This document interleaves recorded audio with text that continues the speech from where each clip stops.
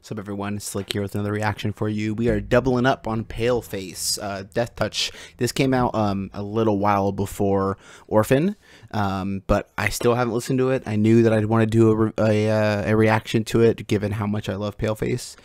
So hopefully you guys don't mind 2 days in a row of Paleface. If you liked Dead Man's Diary came out, and then the reaction for The Orphan came out yesterday. So Death Touch, haven't jammed it yet, but I'm sure it's going to be good Paleface beatdown. So yeah, let's get it. Punch something.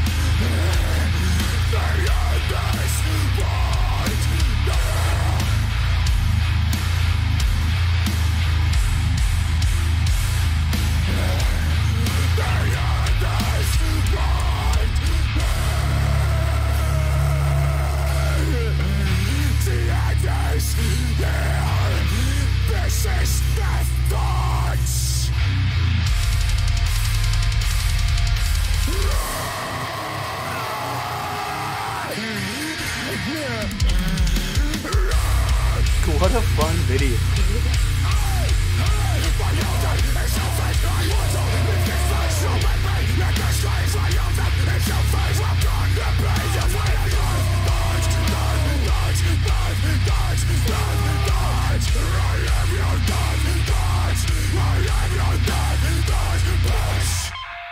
Sheesh.